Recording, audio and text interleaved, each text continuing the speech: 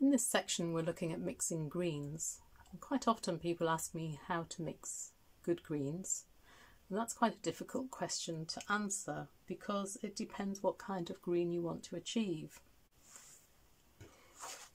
We looked at the beginning at the colour circle, and as we talked about, if you take yellow and add blue, it tells you that you get green.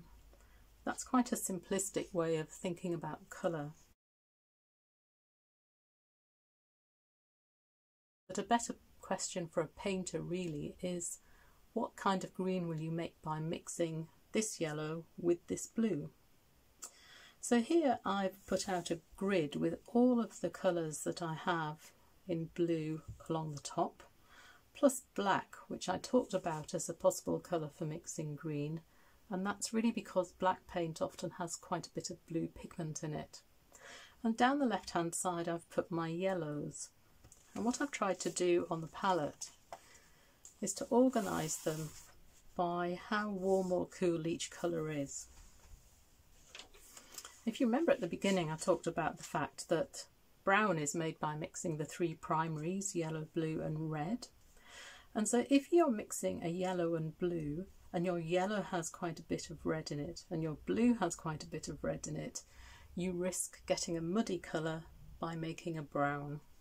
So if you want a vibrant green, you need to pick a yellow that's closer to a green and a blue that's closer to a green, so cooler colours. Now you can see some examples here in my grid. So first of all I started with blue, violet and ochre and mixed them together, and you can see there's so much red in each of these colours that I really just get a brown. Whereas with the lemon yellow, which is this one, and cerulean blue, this one, they're both quite cool colours, and I can get some lovely vibrant greens with these.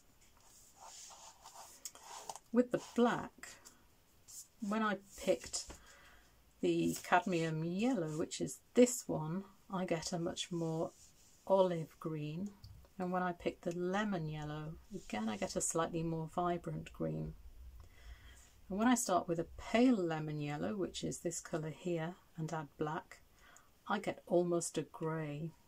And there's a point here which is that if you want to achieve a really vibrant colour with an intense hue, you can't start with two colours that have low saturation, because 1 and 1 is never going to give you 10. So I've done a few examples here, but let's do some more.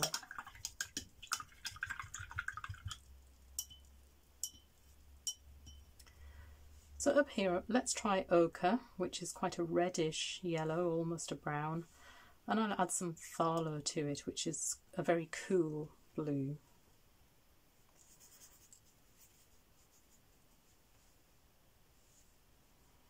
And I don't need very much of the darker pigment at all because it's very intense, and a little bit goes a long way. So I'm just going to start with a touch, and I can add a bit more if I want to.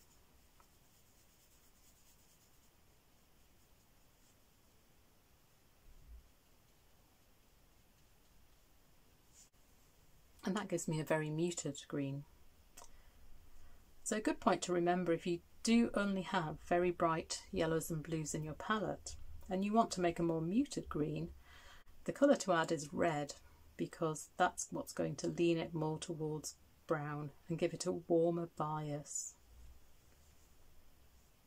Add a bit more of my phthalo.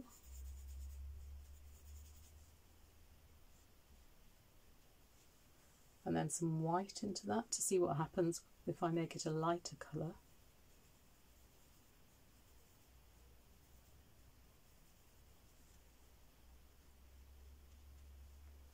And a bit more yellow.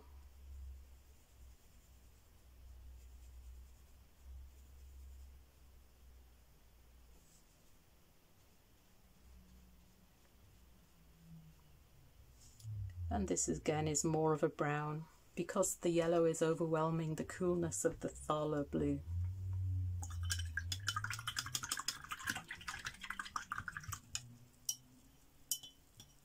So next along my grid I have teal, which is this colour here, which is almost a green itself. So I would imagine if I mix this with the lemon yellow, I will have a very vibrant colour green. So let's try that.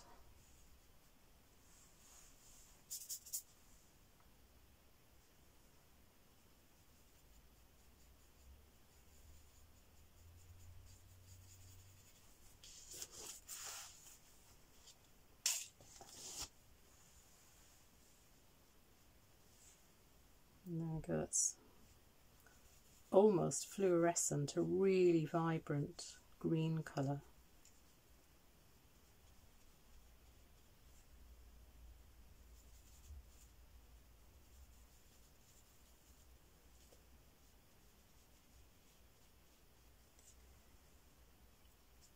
And a very lovely jade type green.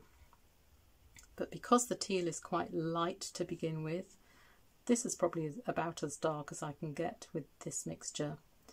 Whereas with the Sarlo, which is a darker blue to begin with, I can get a really nice dark blue-green, which would be great for something like spruce trees.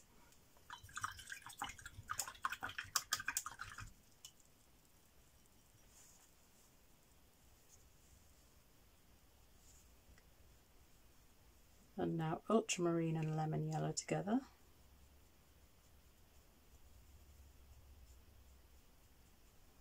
Ultramarine being a fairly dark blue, but also with a little bit of red in it.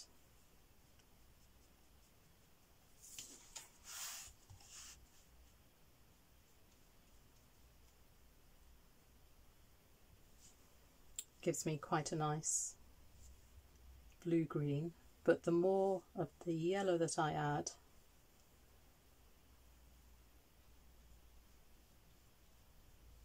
the more acid it starts to look.